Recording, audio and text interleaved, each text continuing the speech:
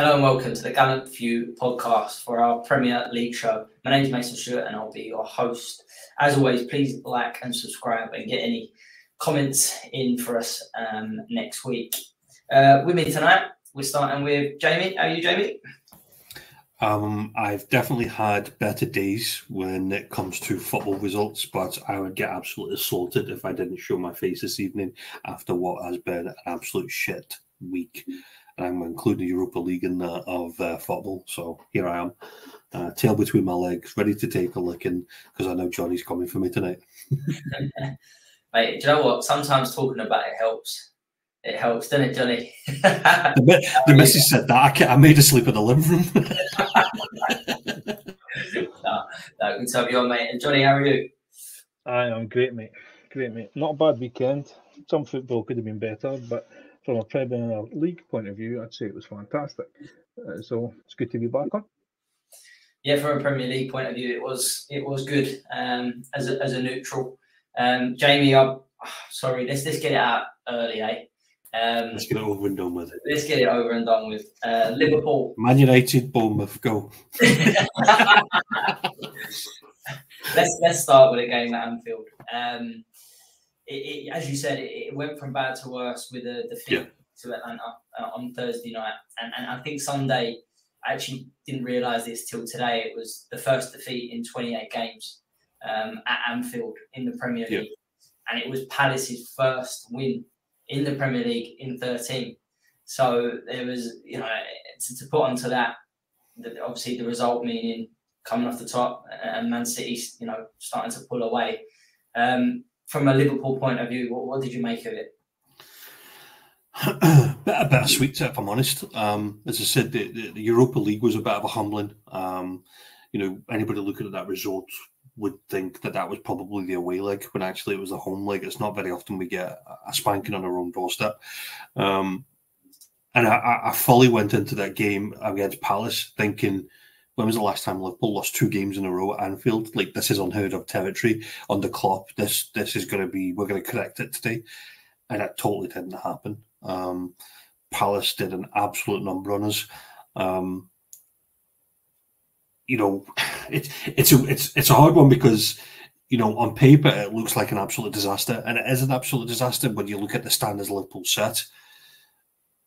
I would say I would be more concerned if we were sitting there talking about we weren't creating. We had no shots on goal, but truth be told, we still created. There was last-ditch tackles, there was point-blank saves by the goalkeeper.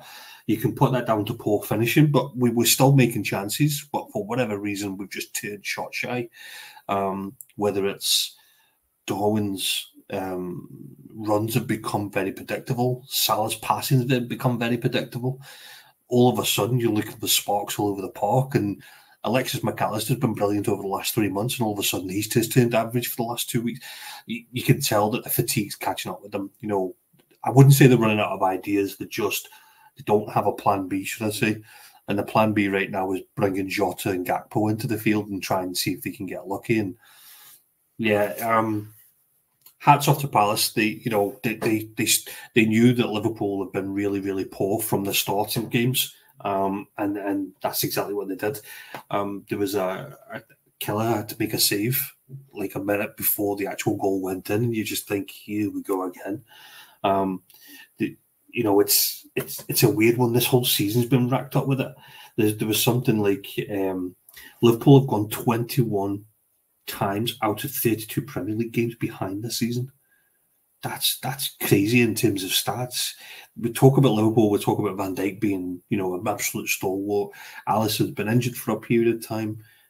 Trent's obviously part of that defence. Robbo, we've had injuries, but to go behind 21 times, I'm sorry, it's going to catch up with you. And I think that's exactly what Sunday was. It was caught up with us. It's about how we react to it now going forward. I did say I didn't believe the top 3 teams, as Liverpool, Arsenal and City, could go the rest of the season without dropping points. I'm just hoping that's the only points we drop. I would probably say, and I said this to Johnny the other day, Fulham away on Sunday next week looks more tricky than it should be now. because of obviously Fulham's recent results and Liverpool's inability to keep a clean sheet. How much effort do we put into Thursday to actually focus on what kind of a team we have on Sunday? So we've got to turn it around. But yeah, that was Sunday in a nutshell, unfortunately. It's a title race. It happens. I think all as supporters, we all look at fixtures and tick them off, thinking that we just roll teams over, and it never works like that. There is always a game in there that throws up this. I think Liverpool are still well in it. I don't think it's been a bad week, but you're not out of it. I don't think it's the full collapse as everybody's billing it as. The reality of it is, it's all people are only billing that because of Man City's running. Yeah. But we never know. We don't know what tomorrow night's Champions League's going to throw up for them. It could be a bit of a Hail Mary. If you would have said to me at the beginning of the season, with 2 points behind going into the last 5 games of the season, I would have chewed your arm off for it because we finished so poor last season in the league. I would have chewed your arm off for it. So we're there. I just hope we do something now at the end of it. We kind of take it further. We get to the end. I'm glad to see people like Jota coming back now because I do think he can be a difference in games. He's probably the best finisher we have at the club. We just need to get over this poor run of form that we're having at the moment in terms of being able to finish. Yeah, no, definitely. And Johnny, on a Palace side, as Jamie said there, I thought they started the game really, really well. They could have been 2, maybe 3 up before Liverpool really got going. And you think the one that Robertson cleared off the line as well. I thought they were really effective early on. Really decisive with passes, were brave, and they he definitely got it right. Don't get me wrong. As the game went on, Liverpool missed countless chances, but Palace rode it out, and it's a big 3 points for them because I don't think they were going to go down, but them 3 points, especially at Anfield, just creeps them away from everyone else. It's a massive 3 points, mate. Absolutely huge. And for all Liverpool had all the chances that they did, again, I mean, we're seeing this week in, week out, well, in recent weeks anyway, I would say Palace looked the more likely. They looked the more dangerous throughout the game. When they went forward, it looked more likely that they were going to grab a goal, another one. And like you say, Mateta probably should have put more on it, and he scores. Fair play to Robbo, he does really well to get back to that. But yeah,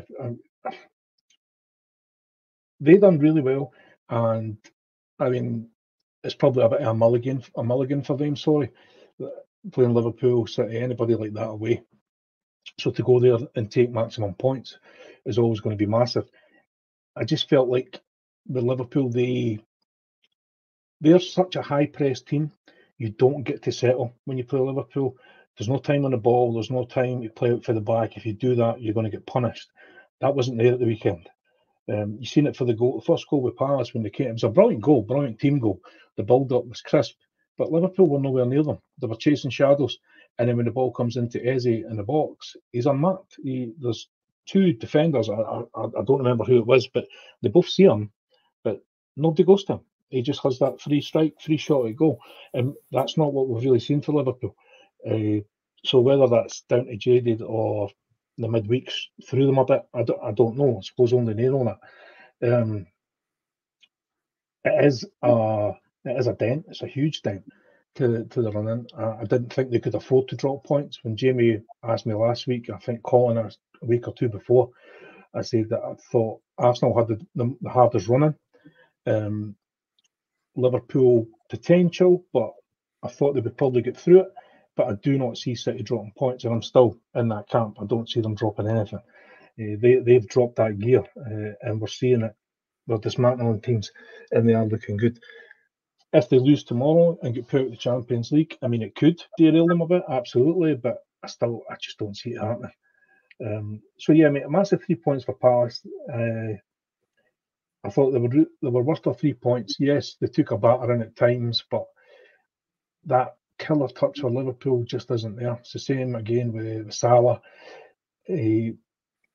Nunes had a chance, and I don't know how he managed it, but he managed to actually take his shot and it went behind him. I didn't even think that was possible. So yeah, an off day for Liverpool, definitely. Whether it has implications to the actual title, time will tell. But I think it's going to be a hard task now. Yeah, no, absolutely agree with that. And we are normally, with the big sides saying Paul there, but yeah, give Palace credit on that one.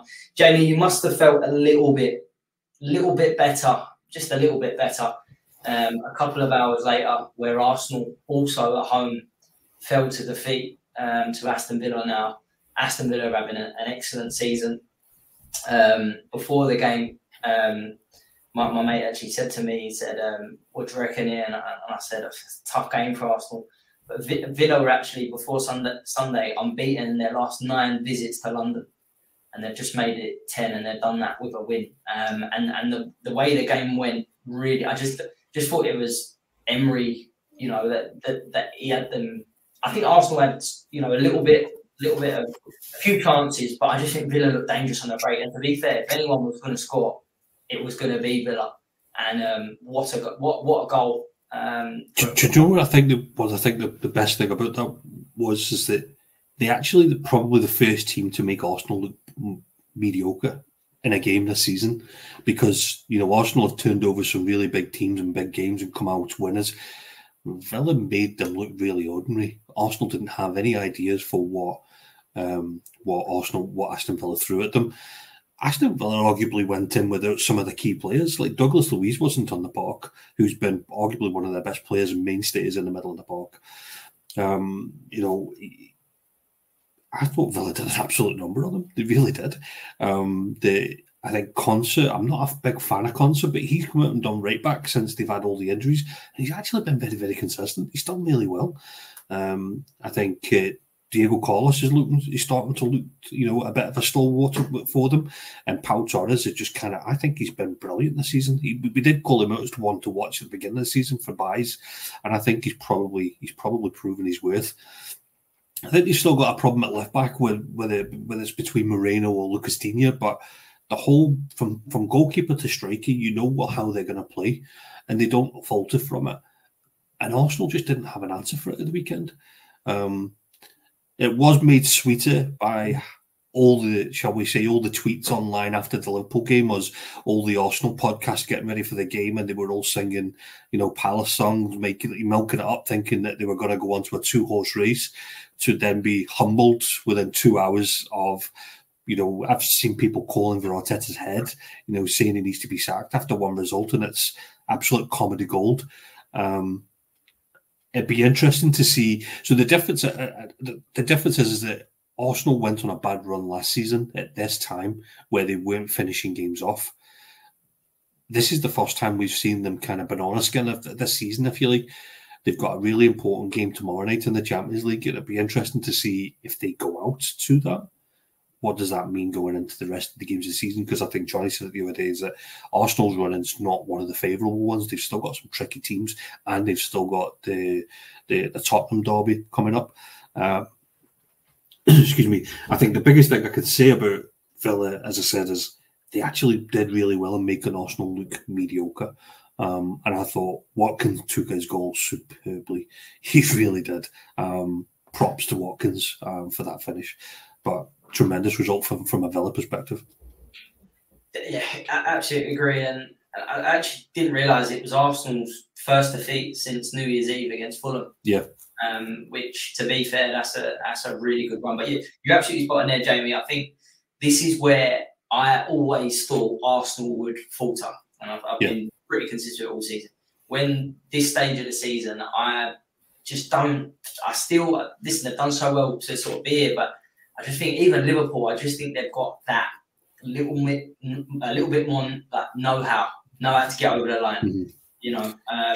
There was an interesting thing I seen today on Twitter. It was like a top 10 table of all the highest goal scorers in the Premier League right now, and you've got Watkins, Haaland, Palmer, who I think are sitting on 20. Solanke, I think, is up there. Then you've got the drop into Salah and Sokol, 17. Arsenal's highest goal scorer is on 14 goals, and that's Saka. And, obviously they'll go back to the fact that they don't have a traditional number 9. And I know Havertz has had the plaudits recently, but Sunday exposed what people do say, in that they don't have that deadly give me the ball and I'll fucking run in behind and do something with it. They've always got the wingers that want to do the tricky things and they want to do the overplaying. So it might come back to bite them, but yeah. That's a good point. Johnny, do you agree with that? Do you think that's going to come back and bite Arsenal? I think watching them on Sunday, I did think that at times. I thought there's no really outball either. There's no one to get Arsenal up the pitch. That is very much they play their way, which they've done really well. Listen, I'm not saying that, but there are times where you need to mix it up, and as Jamie says, you need someone to just to change it for you when things are not going well. And I do think that will be another reason why they don't win the league. I don't think Arsenal have really any massive standout impact players. I think it's been that way for a few seasons. Last season, their bench was weaker. They have strengthened well, but still the same kind of thing. Off the bench, they don't have a lot to change a game. What I didn't get at the weekend was, for me, if you're at this point of the season, right, where Arsenal are, so we're talking 6 league games left, and whatever they do in the Champions League, it would have been 7 before that loss at the weekend. Why are you changing your system, even if it's slightly, to accommodate other players? Why are you taking out that unit that has been solid? They haven't looked like wobbling, to be fair. They have not looked like wobbling. They've been pretty professional, especially recently. They were blowing teams out of the water. They were looking good. And at the weekend, he forces in, excuse me, Jesus, for just because, pushes Havertz back a bit. Now, I know what Jamie's saying, but Havertz has been playing in that role. And recently he's been doing well. Probably best he's been at Arsenal. In fact, it is the best he's been at Arsenal.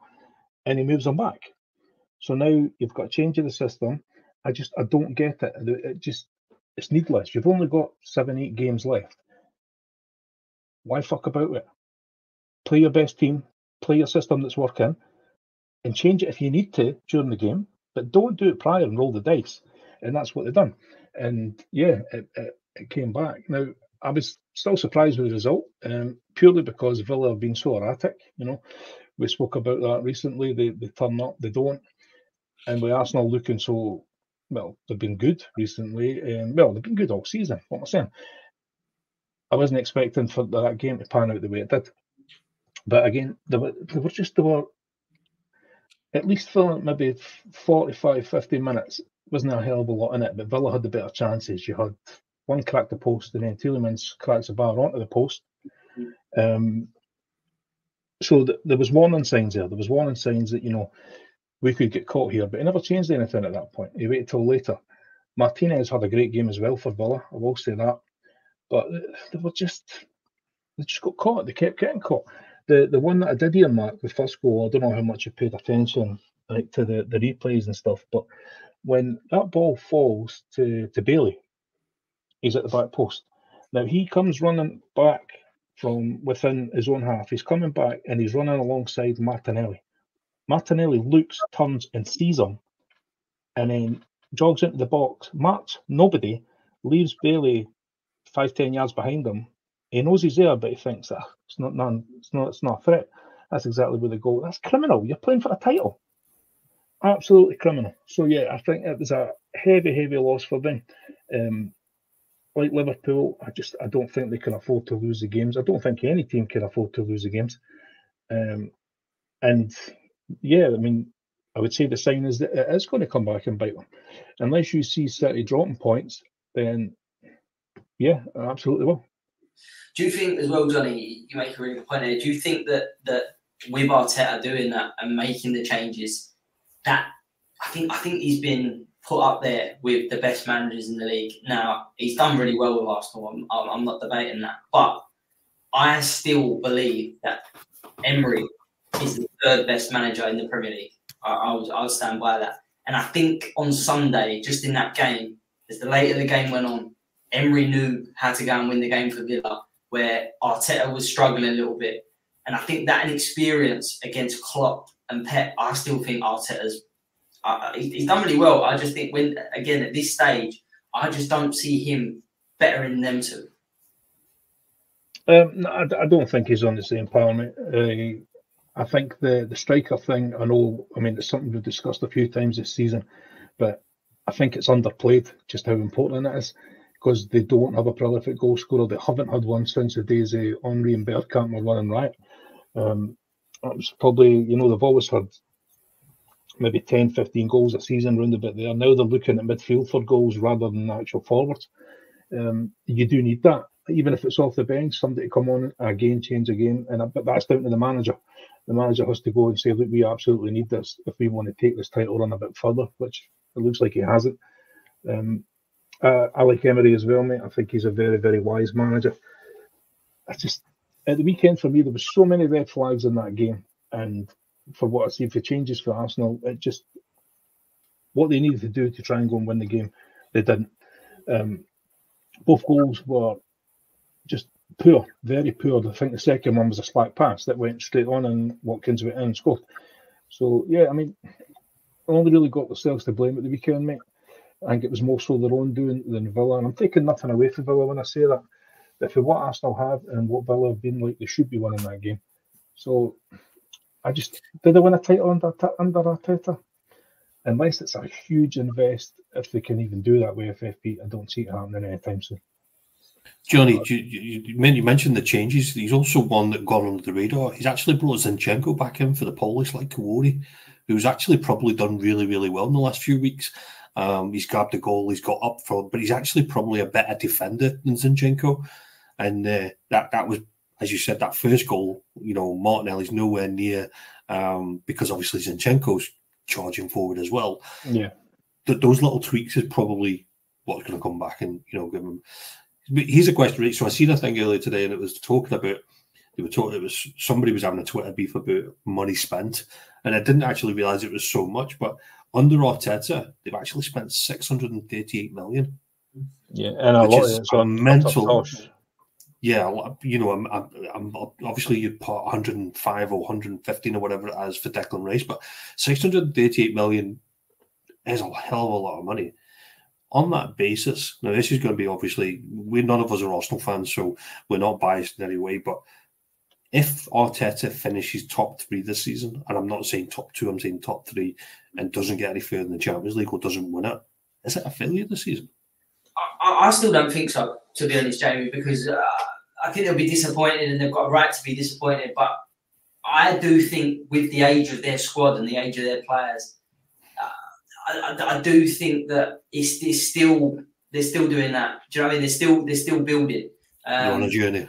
They are a little bit still, and it's easy for me to say, as you said, because I'm not an Arsenal fan, but I see this still as very much as a progression. That where they were never going to go from you know, I think they finished 7th, didn't they, before he come in, and then they're suddenly just going to go bang in a couple of years and win the league. It's not going to work like that. I do still think they're building, and it's going to take more time. But you know what football fans are like. You know, they're so impatient. The reason why I ask it is that with this big manager merry-go-round going around at the end of this year, I'd be very surprised if Barcelona don't come and talk to him just purely on the basis that he's Spanish, and you know he's obviously got the obvious links with Barcelona. I think he was there as a youngster before, you know, he moved to Britain. There's just something about that probably seems like a bit of a fit, you know, the amount of youth. I'd be surprised. I don't think he'd be surprised. I would be surprised if he's there next season. I would be surprised if they didn't have approaches for him this season. You know, and as Johnny says, they probably need to spend a bit more money to push on, but they've only spent 638. You know, are they going to drop 100 million on a striker? And if so, does that then become, well, now he needs to win more than, I think he's won 1 FA Cup in the time he's been at Arsenal. It's just trying to sum up, obviously, what looks like successful and doesn't it, really? Yeah. I mean, he's not. I mean, I'm looking at his signings. I mean, they're not awful, but I'm looking at this again. Like we just said, there's no striker, and I don't understand why they haven't done that. I mean, it was something that was earmarked last year as well, when they come very close. But they needed depth, but they needed a striker, and that's not been done. What I will say about it is, Arsenal fans are far from patient. You only need to watch 5 minutes of Arsenal TV to work that out.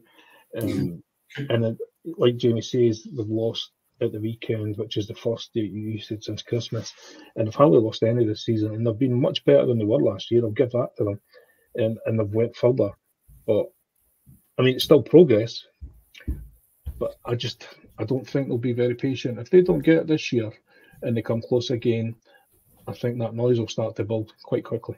It is typical Arsenal, though, isn't it? How many years did we say that under Wenger as well? If only they went and got this one. If only they went and got that one. They've got to be careful. It doesn't turn into that because because as you both said, the fans will turn. They'll turn. I think he's the right man for them. Yeah. Yeah, I would agree with that. There's something right about it that actually, I do agree that they're on this kind of a journey together, and it stems from Arteta. I think their worst thing at the summer would be to lose Arteta. That would probably set them back probably a couple of years. So I do completely agree with that. It's just this whole narrative, as you said, he's probably one of the best managers. I don't know about that yet. I don't know if they could justify that yet. I think you're spot on. I think he's building. They're building, but he's not there yet.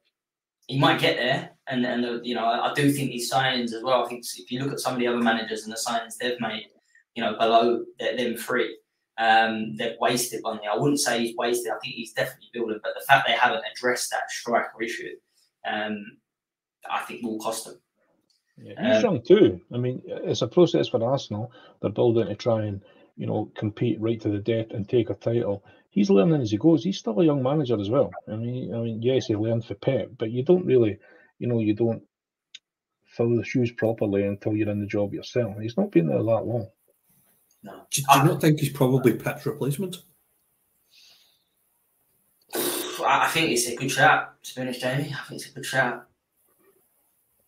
He obviously studied under Pep for a good few years as their number one, the deputy. Sorry, Pep would probably always give his back in, and he knows the league. There's just something about it that seems as probably that's a bit of a fit. But whether he would do that to Arsenal or not, though, that's the big one. As you said earlier, if he's going to go, money. Is it to Barcelona instead of Man City? That's the big question, because I agree with you on that as well. I think the way he's going, the way football managers are at the minute, he will 100% get offered that Barcelona job soon, 100%. But it's definitely an interesting one. But Jamie, just to come back to you, you mentioned Man City. Angela mentioned a little bit earlier on about they're just starting to turn the screw. They beat Luton 5-1. At the weekend, which, to be honest, I think all three of us would have expected a comfortable Man City win. They're now unbeaten in 41 games at home, and just now, this is the time where they do just start turning the screw, where the 2, 3, 4, 5s start rolling in. They had Kovacic coming in on the weekend from the cold and scored an absolute screamer as well. I think Johnny said it earlier, and I've got to agree with him. I just don't see where they're dropping points in this running. I think if you were a betting man, you're looking at the Tottenham game. They traditionally don't go to Tottenham and score many goals. However, Ange Ball, which I'm sure we'll come on to, is very open. And if there was ever a team that were going to annihilate an open back line, it's going to be Haaland and co. So I think that's where they're ultimately looking for it. I think it's on the 14th. It's a Tuesday night under the lights. You can't help but think that Ange is going to have that team up for that game. I fully anticipate Man City will win it. Do you know what I mean? Because they're Man City. But let's be honest, though, you didn't look at the last 2 weeks and think they could potentially slip up here. They were away to Palace and they were at home to Luton. The biggest surprise was probably the fact that they didn't keep clean sheets in both of the games. They conceded 2 against Palace and they conceded obviously 1 at the weekend. And from what I've seen of the replays, they probably could have conceded more than 1. There was times when Luton probably controlled the play a little bit. You can't really say much about that. I think the last time I seen a performance like that was, remember Brentford went there last season and Ivan Toney told them, and you won. They lost. They won the game. But as Johnny says, the difference is with Man City is they can have an off day, but they've got 5 other players coming off the bench that are worthy of starting most other teams. I mean, who would have put Guardiola scoring 2 back-to-back goals, scored his first 2 goals of the season, one against Real Madrid, and then another banger at the weekend? Kovacic, who the fuck is he? Where the fuck has he been for a year? But all of a sudden he's back and he's scoring. So this is what Man City do. They find goals from all the players in the rest of the season. You go back to last season, and there was that period where Gundogan scored something like 8 goals over the Christmas period, and then Jack Grealish was chipping in goals. They don't have that now, but they've got other players that even Doku scored at the weekend, crying out loud. Do you know what I mean? So Johnny's right. Man City are just tuning the gears now. They might have a little blip, but I think the blip is that they concede goals, not that they might lose a game. That's the big difference that I think you've got now with them. That's a good point, because Johnny, that is the thing though with City. I think defensively they're not as strong as they were last season. And as Jamie said there, watching them against Palace, Palace could have had a couple more as well, good chances. Luton obviously go here and scored and could have. I do think that, don't get me wrong, going forward, they can go and score six against you if you're not at it. But I do think I don't think they will. But I think that Liverpool and Arsenal is still to play for, because the way they're defended this season, it also wouldn't surprise me if City did drop points in them 5 games somewhere. Just the way they've defended this season. I still don't see it, mate. No, I just don't see it. Yes, concede. You're probably right. They will concede, but they find a way, mate. They can. They'll happily sit there for 8 to 9 minutes and just probe a team and then punish when that one wee gap appears. Also, we don't know where Spurs are going to be, because that's the second last game of the season. Their season might be done by then. Depends how tight it is with the Champions League. That might be out of sight. We don't know.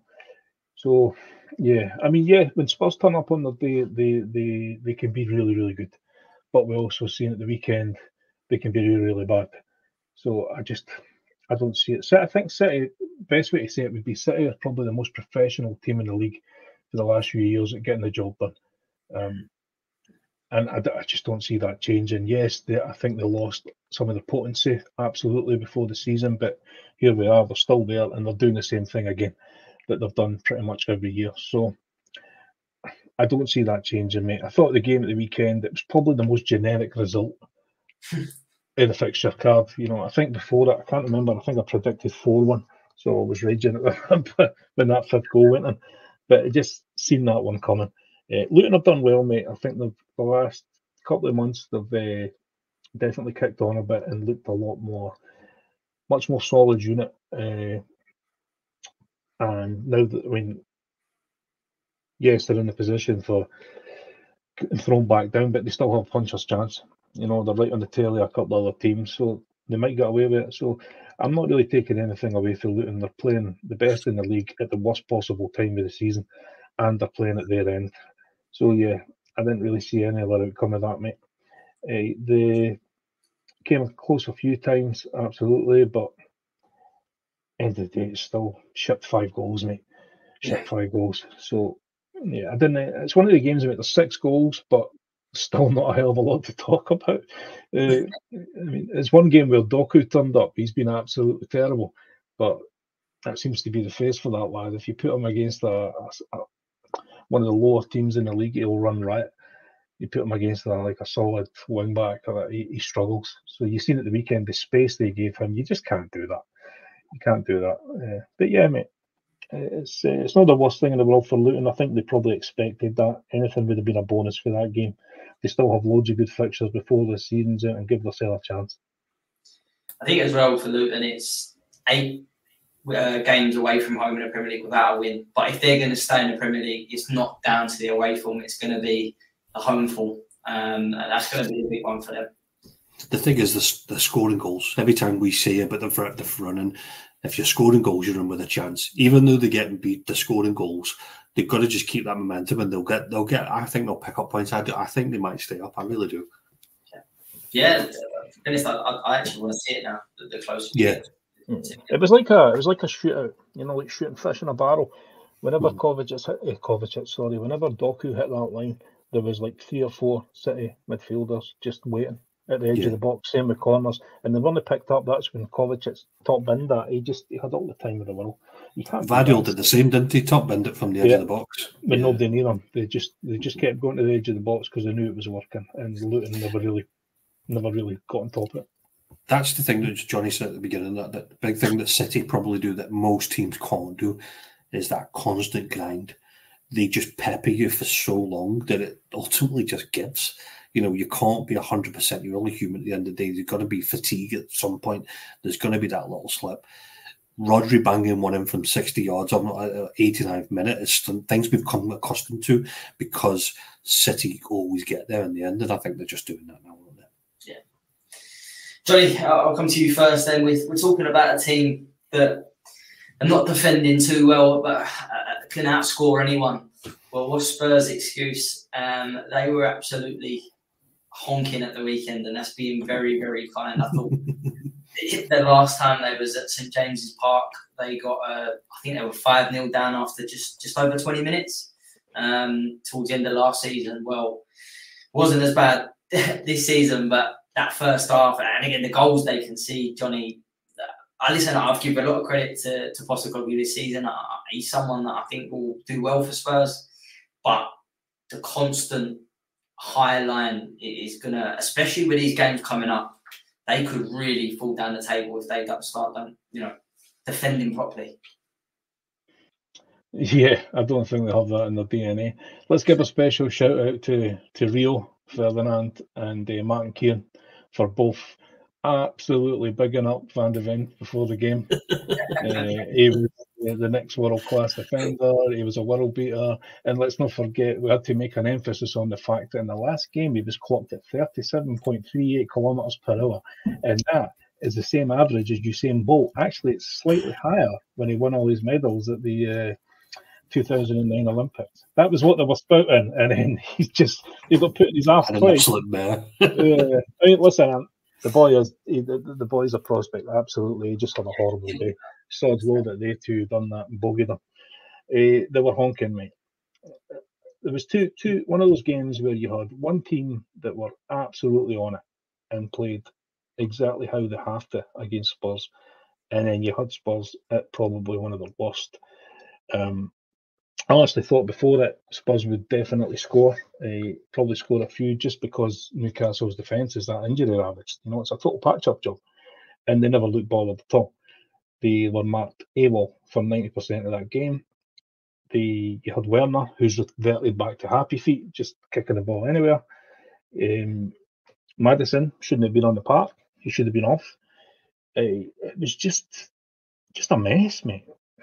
So I suppose Spurs were dreadful, but credit to Newcastle, mate. I thought they were excellent. Really, really good. Isak and Gordon absolutely tormented them for the entire game. So an off day for Spurs, but listen, we've called it a few times, but for where they are, definitely it's a massive rebuild. They're replacing Talisman, huge bit of their game, trying to find their feet. They've got a manager trying to find his feet in the league. It's going to take time. There is going to be games where they're dreadful, they lose. There'll be games where they're excellent. And I think, although I didn't expect it, I can't say I'm absolutely shocked by it. No, that's really, really fair. Jamie, just on the Newcastle front, I think we've all, give them fair criticism this season. They've had a lot of injuries, which we've documented, spoke about loads of times. But just looking at the table, I don't think it's a bad season for them if they can sneak in and get Europa League football next season. Actually, I think that's a good season. I think it was unrealistic to think, looking at it, from the outside, obviously not being a Newcastle fan, that they were going to get Champions League football again. Liverpool was always going to come, roaring back. I think obviously the thought process was that the clubs that had stinkers last season couldn't have a second stinker, and you put Liverpool in that category, you put Tottenham into that category. They were always going to come back, and therefore Newcastle would naturally fall back down. And to an extent, they did. They did. Injuries have obviously ravaged them. You look at the starting lineup at the weekend, and you'd argue that 6 out of the 11 probably aren't first team starters. With Dubravka, you'd swap for Pope. You would have Trippier instead of Murphy. You would have the other boy at centre back opposed to Kraft, Longstaff, Anderson. Harvey Barnes has only just come into the team. You'd arguably say that half of their first team were not available. I thoroughly expected Spurs to do them. I really did, just because the way Spurs have been in attacking. But I think, the match of the day actually documented it well. Newcastle got at them from the kickoff. They were pressing the goalkeeper right to the, all the way back from the actual kickoff. I think the Anthony Gordon goal goes in as they're still showing the replay of the Isak goal. They just absolutely tore into them. I mean, when can you often say that Anthony Gordon looked prime bloody Mbappe? Like, of all fucking people. Honestly, he's non-stop. He's looking good at the minute. He's looking... Yeah. I want to pull him apart, but I can't, because actually he's playing at his skin. His attacking returns in the last few weeks have actually been very, very consistent. And all of a sudden Isak's the same. Isak's probably not had the best of seasons, but the last 4 or 5 weeks he's actually turned in really well. And I think it's just, it's now they've got to carry this on and kind of finish as best as you said, try and get it back on target to finish as high as they can. They potentially could sneak in there. I wouldn't be surprised. I was very surprised at Postecoglou's persistence in playing the way they were. And what I mean by that is, like, it was quite evident that, as Johnnie said, Johnson and Werner on the wings wasn't working. So instead of bringing Kulusevski and freshening up, he took Son off. Arguably the best finisher. He had no service throughout the game. Can't exactly be labelled at fault for any of the goals that happened, but kind of made a bit of a statement by taking him off. I think he took him off at around about the 58-minute mark. Can't really say that much about Son in his game, that he comes off at those kind of times. If anything, he's the one that you want to make sure is coming on. But he persisted with the Werner that wasn't working, and Johnson. Richarlison's obviously not their preferred number 9.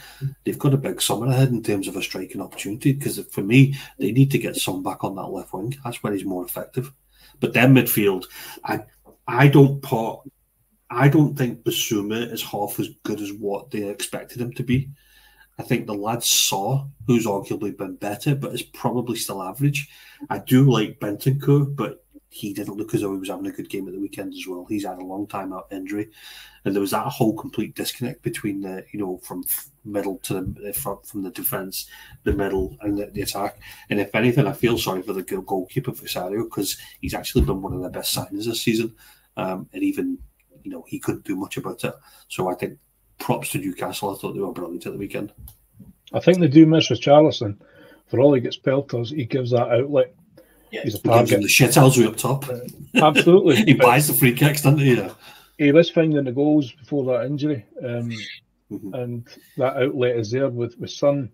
I think you're limited with that. I agree with you. He's better on the left. Him on the left and Richarlison through the middle. I think they're a better team.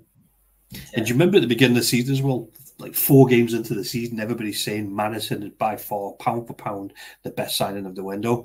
Like, he's... Maddison's overrated shite, I'll say it. Yeah, he's proper. Like, I think he's really good on the ball, but see, when you're up against it, he's not the kind of player that you want in your team. And I go back to his Leicester days, when Leicester were fighting, Maddison wasn't nowhere to be seen to some extent. You could say the same about half of the team, but like, he was shit out. He should have been red-carded against Nottingham Forest. He had an absolute stinker on Saturday. Yeah, he had an absolute stinker on Saturday. Like, this is meant to be the talisman. This is meant to be the, everything goes through him. My biggest gripe with Maddison is when he's on his game, I'll give him that. He's excellent. Yeah, he's excellent. But he's not on his game anywhere near enough. And when they are under the cosh, he goes missing, or he spits a dummy and goes into shithouse mode, which we've seen through the last 2 weeks. Yeah, I agree. I think with Maddison, I think that's the highest he can go. I think Tottenham's a good club for him. Yeah, he ain't breaking into the cities, the Liverpools, the Arsenals of the world right now. I agree with you both on there. But you remember there was that question though when he signed for Tottenham. Everybody was saying why we're City not in for him, why we're not Liverpool and stuff. And I think this is the reasons why. Is that managers do like him, but they also see another element to him that it's not destructive, but it just doesn't work. And you can see that in the last couple of games, like when he's up against it and he's getting the shit kicked out of him and he's getting roughed up, he reacts. You need people to be level-headed and not get involved, but Maddison seems to get involved, doesn't he? You just get in his head. Like more paid down, wouldn't you? You just get in his head.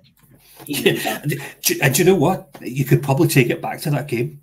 Since that game, you know, you can't say he's had too many good games since that Brentford game. You know, when Neil Mopey got on his face and there was that old tink ding dong. He's probably been off his game a little bit since then, I would say. Johnny, I'll come to you on this one because we've come to you lots this season when Chelsea have had poor results, but last night was obviously the result of the season in terms of goal scoring, and Cole Palmer just running out of sort of credit really for him. He was excellent last night. His 3 goals in the first half. Well, the two of them are really good goals. It follows up obviously with the header of the third, gets the penalty. All round a really good night for Chelsea, and yeah, as I said, they've had plenty of criticism this season. Still got 2. I think still got 2 games in hand on West Ham, who are a place above them, so they could climb into them Europa League spots, but they need to keep that consistency, and that's been the problem when they've had a good result. They haven't backed it up. Aye, it's fair, mate. Next 2 are difficult as well. Arsenal away and Villa away. But you just don't know what you're going to get for Chelsea, mate. Like you seen last night when they're on it, they have the ability to give any team in the league trouble. But it's just never been anywhere near enough this season. I think one thing I will pull for it is that Chelsea have had pelters all season, and a lot of the time rightly so. And we talk about Man United, and we keep saying, they're that far off it, but at least they're still, 6th, 7th in the league. Chelsea are right on top of them. And one's supposed to be having the worst season ever, and the other one's having a mediocre season. How does that work? You know what I mean? There's nothing in that. I agree with you though, mate. It could face plant because with how erratic they've been. The game itself, mate, they were just on it, absolutely on it. They gave Everton no time, no chance to get themselves into the game. They defended well. Obviously, everything comes down to Cole Palmer in an attacking sense. I'll keep saying it till I'm blue in the face, but I still think he's a sign of the season. The impact on that team is unbelievable, and he's doing it in a team that are struggling a bit. The perfect hat-trick as well, not to forget, and another one on the top just to polish it. They have been poor this season, but I mean, but barring the early on, Everton had a chance. They should have scored. Beto was in the first couple of minutes. That was really the main threat of that game. He managed to put it over, and only he knows how he done that. And they are notoriously difficult to play against. They make games ugly. They flood the midfield, but it did not look like that at all. Chelsea found space everywhere.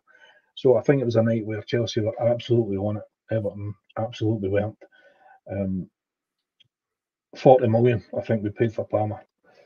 City took that money and bought Doku. We'd take that deal every day of the week. Every day of the week. So yeah, mate, I was delighted with the result. It was nice to have it. I'm not going to talk about the penalty. I'm going to let Jamie do it because I'm just going to get ratty.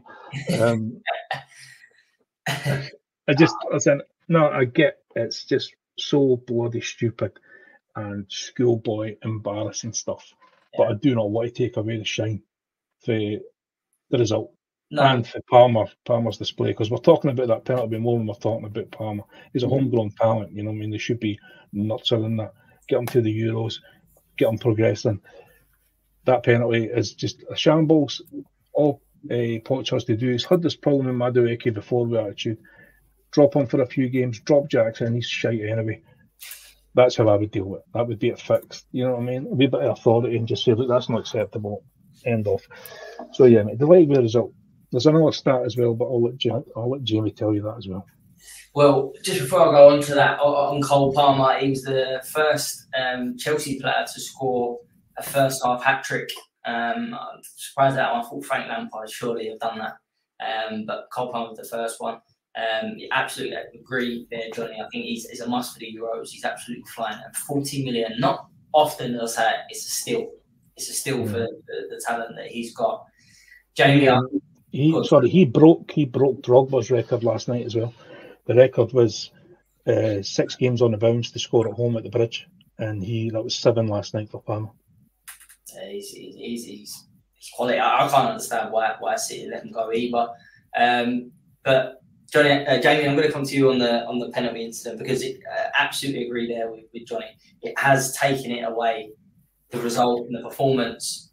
I hate to see stuff like this, and I think when we talk about Chelsea having that inconsistency and that, why I keep asking the question, why are they not backing up results? Why are they performing like this? When I see stuff like that, I go, that is why, because to me, that's an attitude problem, especially the two players kicking off like that. It's shocking. So I feel like I need to clarify something before I'm going to hit it with a tail top between my legs, because it was roughly 10 days ago that I said about Cole Palmer, and he's had 2 back-to-back hat-tricks and scored a goal. He's scored something like 7 goals in the last 10 days since I said this, and I've been absolutely slaughtered for it. And I just want to clarify. No way, what I meant by Cole Palmer is I don't think he's shit. I think he's a brilliant prospect. What I said is that in a true full-on Chelsea team as it stands, would he be as effective as he been asked a lot of him? Like, they're obviously going to build the team around him now, but they didn't buy him thinking they were going to build a team around him. But I think the lad's been absolutely class the last few weeks. What I will say about the penalty is that I've actually got a lot more desire for the lad, because he still stood up to all of them, took the ball off them and went, no, I'm taking this. This is my role. Get the fuck out of the box, basically.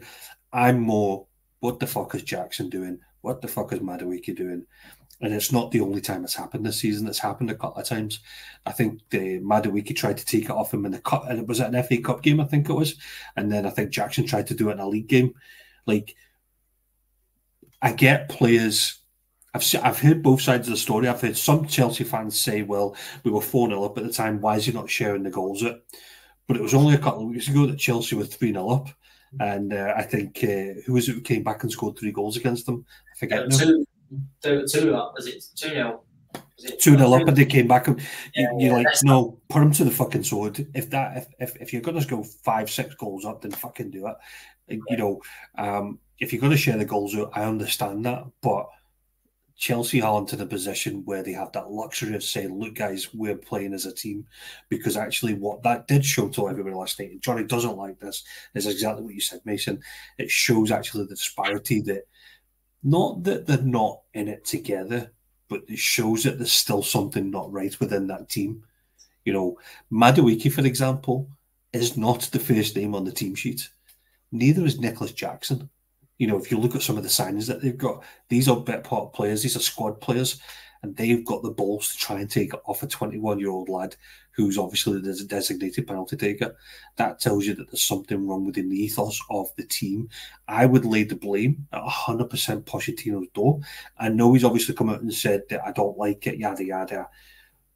But for them to have the balls to do that means that they don't fully understand that the manager has crystallised, he's our number one penalty taker. If he's not on the park, you're taking it, yada, yada, yada. You could go through pretty much every team in the Premier League right now, and you'll know who their penalty taker is. The only people I think have rotated it this season are Arsenal. Saka's taken some, and Odegaard's taken some. I think even Rice has taken some, but that's them. They're winning games, so they have the luxury to do that. Everybody knows in Chelsea, Palmer's taking the penalties. The last person that didn't take a Chelsea penalty was it Raheem Sterling, and I think that ball's still in the sky now, and he got absolutely slaughtered for it. So there must be some disconnect there where either Pochettino's not been clear, or the team think that they're above the manager's role, and you do not want it to be the second one. So if it's not the second one, then you've got to go back to Posh and say, right, crystallise this. Put his name up on the fucking board if that's what you need to do, and say he's the penalty taker. Because see, the moment they don't do it, they're gone. They're gone because they're dismaying, obviously, the rules, aren't they? His orders, sorry. This is why Madueke was dropped for a long period of time, because of his attitude. And Poch publicly called this. This was months ago. He'd done it before, but also his attitude's honking. Apparently, he was lazy in training, that kind of thing. And that's why he was dropped. And he came out and said he had improved, blah, blah, blah. And the thing is, take away that, and you've got a decent player. I mean, at the weekend before, he was Chelsea's best threat, Madueke. And he's a good impact player too. But I think the problem, talking attitude, I think that you've got two issues in there. You can't really go with Sterling. Sterling's the greediest player in the world. You know that. Right? He would steal the steam from your piss if you weren't watching. But Sterling's got like 4 league titles to back it up, though, isn't he? He's got the trophies to look back on and go. If you're bagging goals in, but his form's been absolutely honking. He's just wanting to take that because he's desperate for a goal. But then, like you say, that's where the authority comes in. I also put some of the blame, not the blame, but Gallagher's the captain. He's in the middle of that, and he takes far too long to sort that. He should just be saying right away, "Give me the ball." And he takes the penalties, and that's it. I think that the attitude in there is Madueke and Jackson are just, especially Jackson. Jackson's just that lad is not wired properly. We've seen him this season. Some of the times he loses a head, and that he's an absolute headbanger. So he's no loss to that team. And from my point of view, I mean, if Jackson left tomorrow, I would not. I'd drive him. I'd pick him up. Madueke, I'd like to see him improve and keep him on. But yeah, it's just not. It's not acceptable, and he has to deal with it. Do you not think though? Absolutely agree with it. But do you not think though that doesn't happen? Two things: if one, the manager's not, as Jamie says, the manager's not stronger in terms of. So imagine a player doing that to Sir Alex Ferguson; it just wouldn't happen. And two, if John Terry was captain last night, he solves that quick, and I don't even think they get to that situation where there's a proper leader. I still think with Chelsea, they've got a lot of young, good players. When I see things like that, I just think, who's running the dressing room in there? Where's the leaders? That would be my question, because I think it happened once, it shouldn't happen again, and it's happened again, and it's public. These things are not behind closed doors of training; they're public. I think they don't have it. Yeah, they don't have that in that squad. They don't have that leadership player. Like for me, if it's my team, I would rather have an English player in there that's running that team. Right, and I don't say that in any way bad. If I have that option, that's where I'm going. So I can understand why it's went to Gallagher, but it has to be vocal, and it has to be strong. Right, maybe that's the best option they have. I'm assuming Silva's probably been offered that. I know he's had it in the past. That would be your logical choice, but maybe he's just not comfortable with it. I don't know. But Johnny, am I not right in thinking is he not third choice? I think it's Reece James and it's Chilwell who are the captain and the vice captain. Yeah, Gallagher's probably like third or something, isn't he? They were. I don't know if that's still the case. At the start of the season they were, but having him as your captain is like farting into a hurricane because they never play. Either of them. You know what I mean? Yeah. It's a pointless exercise. So I can understand why it's Gallagher. Yes, he has to be stronger. I don't know the deal with Poch. Right? The bottom line is none of us know how he dealt with Madueke the first time and how he dealt with Jackson when he had to have all those words with him about all the needless yellow cards. We don't know. He could be absolutely giving them the hairdryer and they are just problem players. Or it could be him not being strong enough and having to get a bit more authority. I don't know which it is. No idea. But it has to rectify it because like I say, it took some of the polish off what was a great result. And more people were pushing the narrative about that penalty than they were about the actual result. That's the way the media work. So, yeah, he has to rectify that. Yeah, Jamie, just really quickly then, just to finish on that one, we'll just quickly touch on Everton. They were dreadful. They did, they were more than dreadful. They were more than dreadful. I think me and Johnny spoke before the game, and we talked to actually this could have been about a major banana skin for Chelsea. Monday Night Football, Everton are scrapping for points. Chelsea don't really react well to constant pressure, which Everton normally do. But it just didn't happen at all. They looked, they looked like a championship team playing a Premier League team. That's probably the worst kind of thing I can say about Everton. Johnny was right. I think Beto missed an absolute sitter right before the first goal went in. But the moment Palmer decided to start, what he showed was actually just he took the game by the scruff of the neck and just kind of dragged it through, didn't he? He scored that goal, linked up really well with Jackson, and then all of a sudden there was so many loose balls in the box and they were just reacting well to them. But Everton looked really, really poor last night. That was actually Sean Dyche's worst loss as a manager. He's never lost 6-0 before. And it probably just, it probably just quantifies where Everton are at the moment. They're scrapping for points. I can guarantee you one thing. I bet they don't play that bad against Liverpool in a week's time. I guarantee you they don't play that bad against Liverpool in a week's time. But they're dangerously close to the bottom three. I think they're 2 points off. They've got this 2 point deduction slapped on them, which they've now appealed. I would be surprised if they got those 2 points taken away, but again, I was surprised that they got so many points taken away in the first one. So they're scrapping for everything at the moment. But you look at their next set of games, and I think Everton are at home against Forest. They're away. They're at home against Brentford. And sorry, let me go back. So they are the next two games. I think they've got 4 home games in a row. They've got Forest at home, Liverpool at home, and then Brentford at home, and then they're away to Luton. So I think they could either be in the mix, or they could have got themselves safe by then. But I think this is going to be a crucial time for Everton. Look at Luton's running. I'm putting my money on Luton. Yeah, I'm with you. Yeah, I'll go with that as well. And the big thing is you look at the score goals, like they're struggling to score. I think they scored, as I said, it was last week when they won 1-0 against Burnley was very lucky goal where the goalkeeper blasted it off Calvert-Lewin and it went in the goal. They're struggling to score. Simple as. I think this first game they play against Forest at home. If they don't win that, then I would say that's when I would lean towards Luton. They do have a game in hand, but they really need to win that game. Absolutely. Johnny, staying with you, just we're only going to have time for one more game to talk about this week, I think. And I'm going to go with the Bournemouth 2, Man United 2.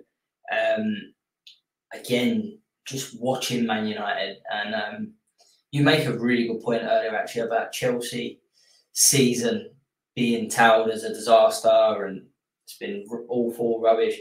I watch Man United again, and I'm just like, I just defensively so poor. Okay, they had a point against Liverpool last week where, don't want to go back over that again, but I think Liverpool should have had the game wrapped up before United even score. But Bournemouth should. I think Bournemouth were good. Bournemouth were decent. I think they're really unlucky not to win the game. This Man United team for me, I just don't see it. I don't see where they're going with Ten Hag. Mate, listen, they are papering over cracks every week. And a friend of mine described it almost perfectly at the weekend. We were talking about the game, we were watching it, and he said, I alluded to the fact that Man United have been absolute dog meat so many times this season, but keep scraping a point here or sometimes winning a game late on in games when they just don't deserve a thing. It was the same thing at the weekend, and he said that the Premier League's best at getting scabby goals. And I mean, as rough as that is, he's absolutely spot on. It was at the weekend. How Bournemouth never won that game, I have no idea. I suppose you have to say it's their own fault because they had so many chances, crazy amount of chances. You have then it comes down to a scabby penalty, and it was a horrible penalty. One of those handballs that you don't want to see given, and that's how they get back in the game. They were not great at all, mate, and it's happening every other week. So Man United fans probably hate me, but to be fair, I've slated Chelsea plenty this season as well, and that's the team I follow. I don't think Man United are any better. They're not good to watch. They've been getting battered week in and week out, and the only reason they're getting away with it is because of other teams' poor finishing. That's happened the last few weeks, and that was exactly what happened at the weekend. Bournemouth should have absolutely had that game dead and buried by 50 minutes, 60 at a push. But yeah, I felt bad for them, mate, because they absolutely deserved it. It would have been a big 3 points for Bournemouth, and they were well worth it. Yeah. But no, I mean, I thought they were a wee bit unlucky late on, when they got denied that penalty. It was just all I would say about it is I understand that the foul started just outside the box, but if it carries in, it's supposed to count. I thought it carried in, but what I would say is it wasn't clear and obvious that it didn't. either way. So the VAR shouldn't be touching that. It should have just been left as it is, and they got stuck their nose in it. So again, dodged another bullet. I don't know how long they can go on like that, mate. I think they have a weak squad. They have some talent there, absolutely, but they have so much dead wood. That problem's been there for years. Say every year they need a clear out. It never really happens. So does he stay on close season, mate? I would be surprised if he was there next season. I would be. Yeah, same as me. Jamie, anything to add on that? I've been calling it all season. Ten Hag's not there next season. There's no way he survives this. The only really reason he's still there is because they've got an FA Cup semi-final, and they'll still do. Actually, I expect them to get past Coventry and they'll go into a final, and that'll be his last game, in my opinion.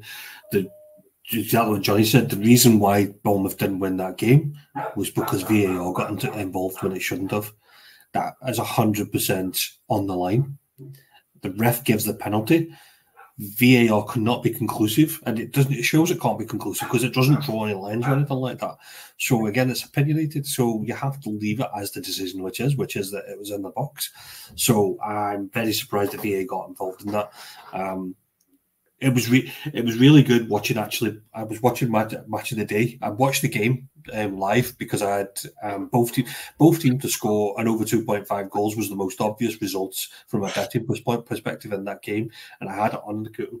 But watching the game on Match of the Day, they dissected it well. They showed you actually some of the poor decision making from wing backs moving into midfield, trying to do things like what Zinchenko does, what Trent does, where the winger moves into the midfield, creates a bit more resilience in the midfield and obviously sprays the ball out. Diego Dalot doesn't do that. He's not that kind of a player. He's been asked to do things, and all of a sudden, I think within the first minute, Anana's kicked the ball out because he's got nobody to pass it to. Garnacho gets hooked, rightly so. He makes some really poor challenges, doesn't track back.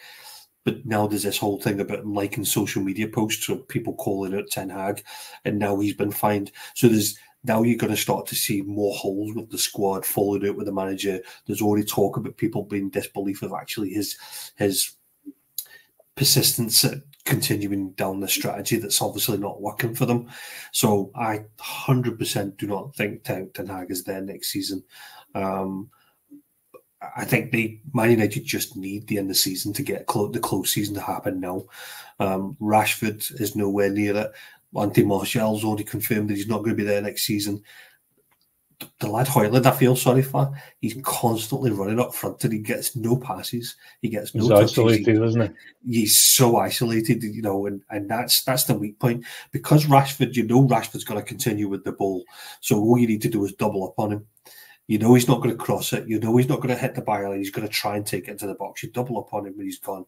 Garnacho's obviously the speedier one, so you give him the 5 yards and run off him. It's so obvious how to play against Man U at the moment. Kobe Mainoo, arguably one of the better players again at the weekend, but I think there's massive problems within Man United, and I think it's there for everybody to see.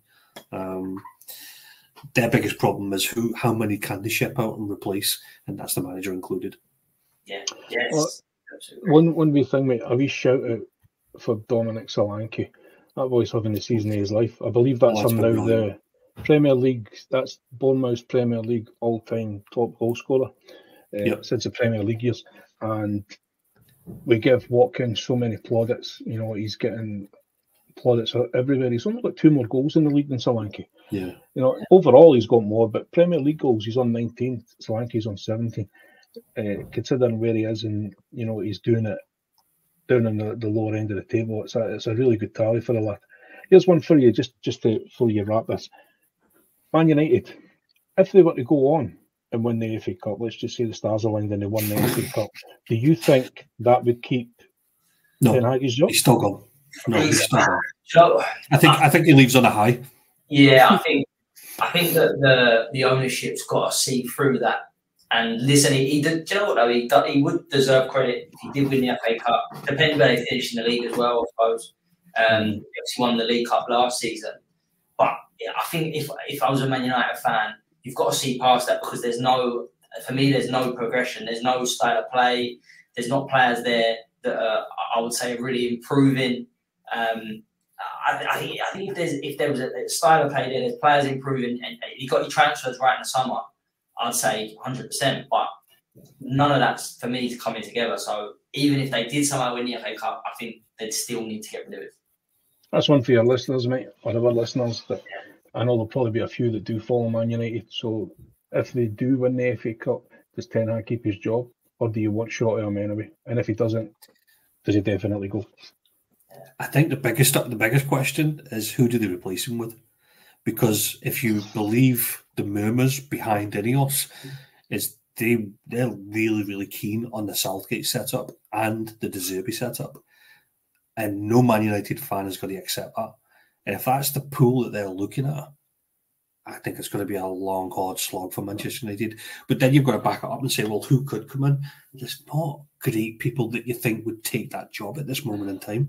That's if they would take that job. I don't know if they would. That's what I mean, yeah. Get on the phone to Graham Potter. Bring your wand. But that's what I mean. I wouldn't be surprised if they went with somebody like that. But I don't think Man United fans will be accepting of a person like that. No. I think their expectations against how Man United are going to proceed are going to not align, and they're going to, this whole Ineos thing is the marriage of Ineos is, I think that's going to have a few more hairline cracks, shall we say? Definitely, good, really good point there, Johnny. Listeners, definitely get your thoughts on that. And just to wrap it, boys, we're not going to have time. Obviously, we're running over the hour, but West Ham were beaten at home by Fulham 2-0. Leggy West Ham, and struggling a little bit. Expect them to go out of Europe this week. Brentford beat Sheffield United 2-0. Sheffield United have conceded 84 goals and have failed to keep the clean sheet in 17 away games. Away games. Forest drew 2-2 with Wolves. Again, I think a point, not really. Forest taking the lead twice, would have been disappointed there. And then to wrap it up, Burnley won, Brighton won, and it's two absolute goalkeeping nightmares there, where Muric, I think it is for Burnley. That is a proper howler. That's one you used to see on the DVDs. That's been 2 in 2 weeks now. 2 hours in 2 weeks. So God, get him out of the team there. He's costing Burnley points. But last thing to do is thank my guest tonight. Starting with Jamie. Thank you for coming on, mate. Thank you very much, as ever. I love talking all shit about the Premier League and what my thoughts are, and they don't amount to nothing. But fingers crossed we have some bounce back ability to talk about next week. I think you will, mate. I think you will. And Johnny, thanks as always for tonight, mate. And thank you, both of you lads. Enjoyed it very much. For the listeners, I am now the president of the Cole Palmer fan club. You can apply with your membership. There's only one membership of one. No, Frank's in as well, my dog. You know what? Who's Cole Palmer? I'm joining you, mate, as well. I'm joining you. But no, thanks, boys. And thanks, listeners. We'll be back next week to maybe talk about some of the teams we haven't been able to talk about tonight in more detail. But as always, take care.